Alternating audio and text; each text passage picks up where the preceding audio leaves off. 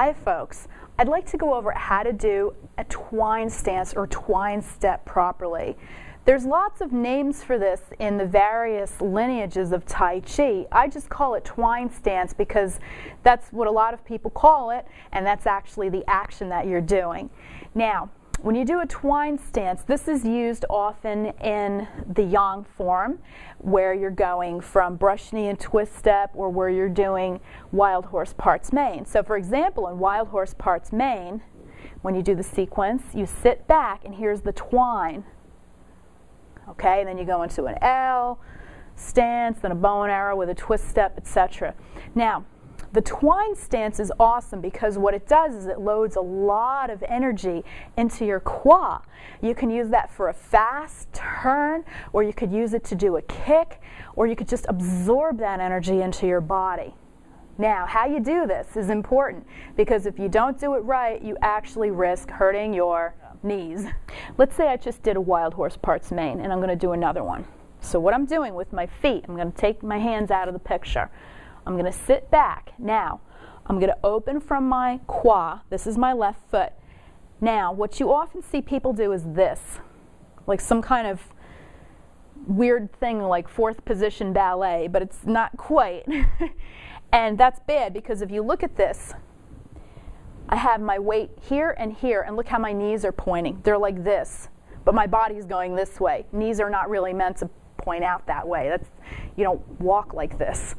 Okay, you're just not built for that. So don't use yourself in a way that you're not built for. It's like you don't take wooden, square tires and put that on your car and expect a smooth ride.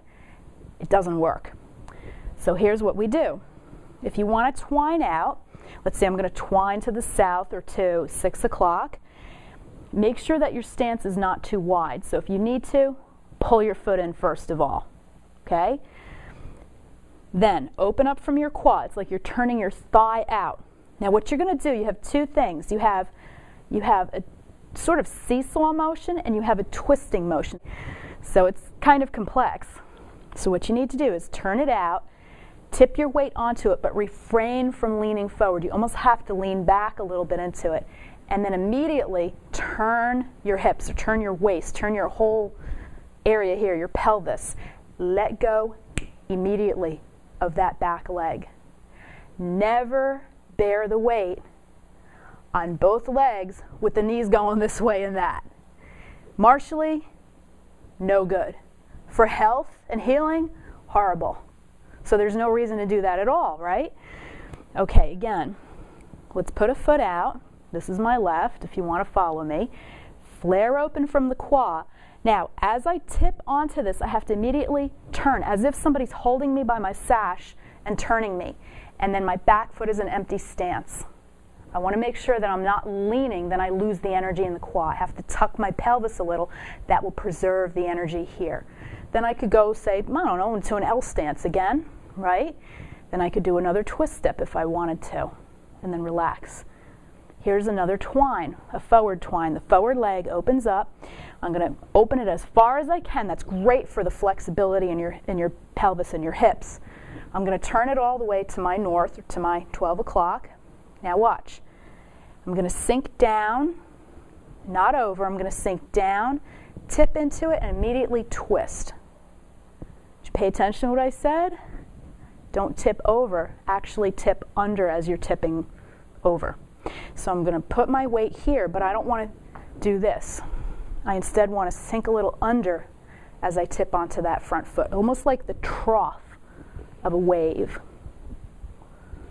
So I'm going here, under, into that other leg. Then it never hurts, and you'll feel it. You can actually feel it. Preserves a lot of this like elastic power in there. You can also do a backward twining. What that means is you take your foot, you put it behind you. So you put it maybe next to the inside of the heel, or sorry, next to the outside of the heel.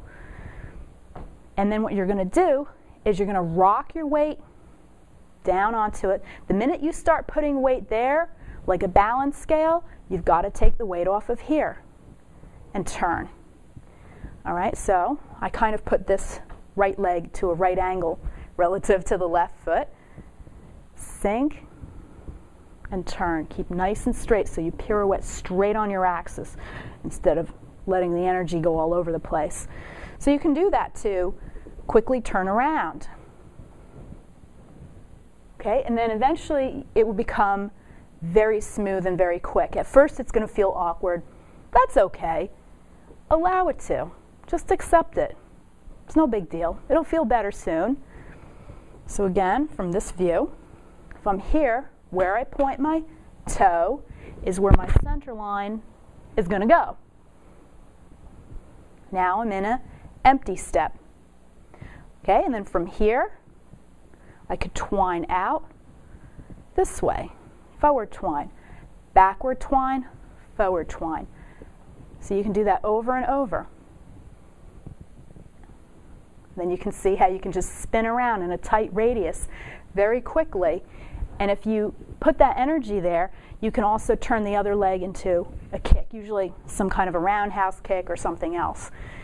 But it's very easy to mess up. A lot of times people just stay planted. Tai Chi people are great on staying rooted, which is something that is important in Tai Chi. But again, we don't want it so rooted that it becomes imbalanced and overly yin. So you don't want to ever go, okay, I'm here, now I'm going to twine. Now I'm going to pick up my foot. No, the moment, it's like a balance scale. The moment that one side tips down on the balance scale, what happens to the other side? You know what happens, it starts to tip. So imagine it's a balance scale and that it's turning at the same time. Just like that. Okay, and relax. Then you can do whatever you need to do. You want to reverse it, you can reverse it. The Wu Hao form of Tai Chi uses a lot of that stepping and hooking and twisting and twining. And it's very important that you understand how to use that harnessing gravity, not letting the energy disperse all over. Okay, so practice that. Good luck with it. Take care of yourself and enjoy your practice.